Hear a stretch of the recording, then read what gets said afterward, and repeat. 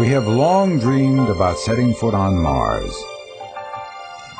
This is the proudest day of my life.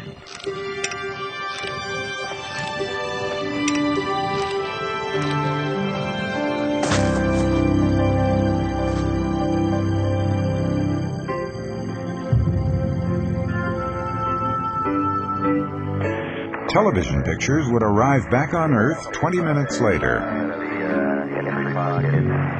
It feels really strange walking, doesn't it? The landscape has a similarity to the scenery back home.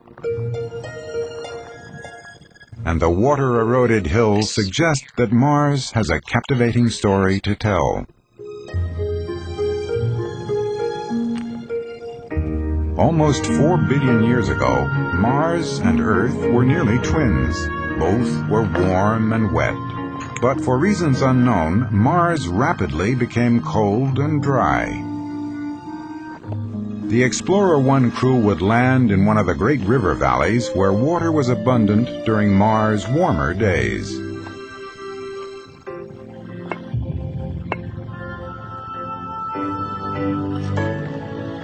A manned mission would hope to learn whether life got a foothold on Mars before conditions became so extreme, and whether life still exists beneath the surface today.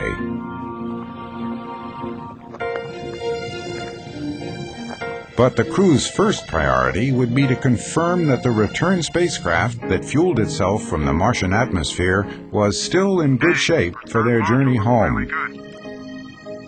They would also set up a series of weather stations to avoid being caught off guard by a Martian windstorm, which can gust up to 80 miles an hour.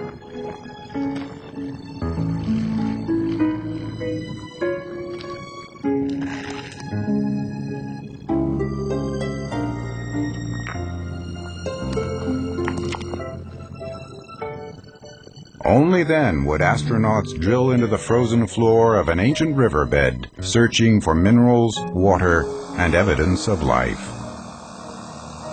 The possibility of finding some ancient form of fossilized life or some anaerobic life, that is, life that doesn't depend on oxygen living under the land on Mars, would be stunning. Because on this planet, we've all looked up at the sky and wondered, are we alone? Are we unique? Is life unique of any form, however complex or lowly, carbon-based or not? Is life unique to planet